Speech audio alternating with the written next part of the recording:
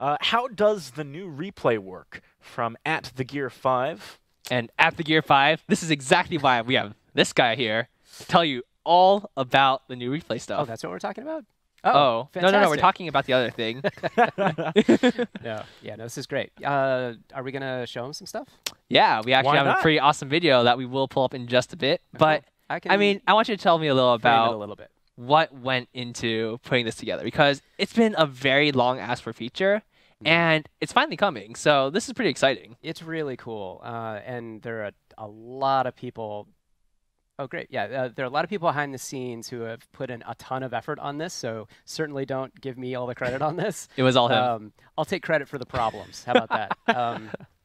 But yeah, so it's been a long time coming. It's something we wanted to do for a really long time, and it's a combination of things. So we've been using the term replay a fair bit, but it's a combination of both being able to do replays of the match that you just played and being able to record and/or stream your play, whether it's a replay of the match or not. Right. And together, it's really powerful. Oh, yeah. It's and absolutely fantastic. We will evolve, and there are things that I'm sure we'll need to adapt once people play with it, and we'll see what's working great and what isn't. But I think even out of the gate, it's kind of amazing.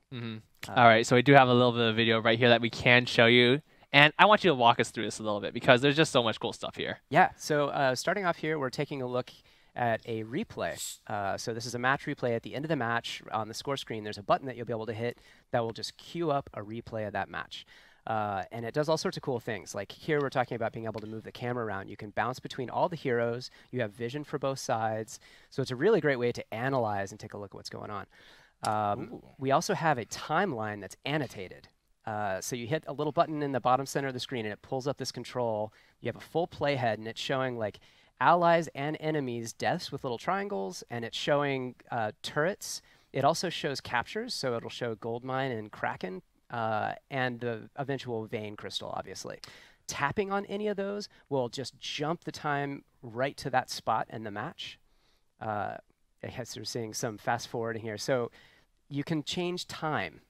You can play. You have control over time. Control over time. The coolest is actually slowing down time, which is now what you're going to get to take a look at. But it's really cool to take a really analytical look. It looks kind of awesome, but even just a side of the look, I can imagine just competitive teams practicing and being able to really take a look at why didn't that work? Oh, I missed one of the stars on Celeste's ult, or if only I had turned around with Jewel at that last minute, maybe that would have been enough extra shielding to survive that blast. You know, there's some more careful analysis than they've ever been able to do before. Yeah, it's very, very exciting to be able to do this, because there are so many times in a game where I just make a mistake, and I don't know why exactly I lost, but I would love to be able to check back and be like, okay, this is exactly what went wrong. Absolutely. Yeah. Introspection is really important. So here we're talking about recording. So there's a button in the upper left. It's a little clacker like you see in the movies. And you tap that, and if you have to say yes to some OS permissions for both Android and iOS.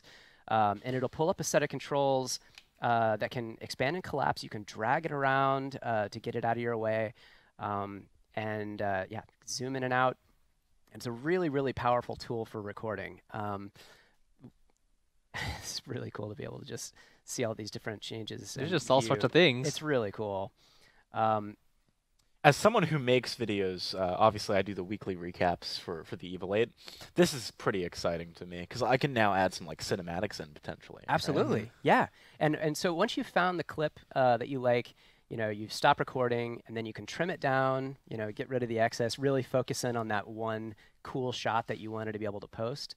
Saves it to your device. Then you can take that clip, throw it up to whatever social network of your choice to show off, or just send to your buddies if you're doing analysis and trying to just improve your game. What format does it save the clip in? That's a really terrific question. I don't actually know. My guess is .mov. Yeah, that would be my guess as well. On the Android side, my guess would be an MP4, but I don't know definitively. Both of those work for me. All right, basically something that you can use. It will be something you can use. All right, so there's like a ton of exciting stuff in here. I'm excited. Yep. So one other piece of this is This is only available to the most recent iOS updates and some more contemporary iOS devices. Oh, Shen! But you It's can Shen. hello, Shen. But you can stream directly from the device. So we have a couple different points for you to call this up. One is we've added a little clacker button in the profile. The other is that you saw in the match replay. And it, depending on how people use it, we'll be able to, might add more access over time. But yeah, so now you can hit that stream, pump it up to Mob Crush or what have you, and it's another additional tool at your disposal if you're trying to get content out there. I think for content creators, it's been a little difficult. Like they've had to jump through a lot of hoops it's to create hard. content for Vainglory, and this should be a pretty big change. This should make it so that A, we'll have more content creators, and B, the content creators we have right now who are incredible have just more at their disposal. Yeah. So it'll just be a little bit easier for them.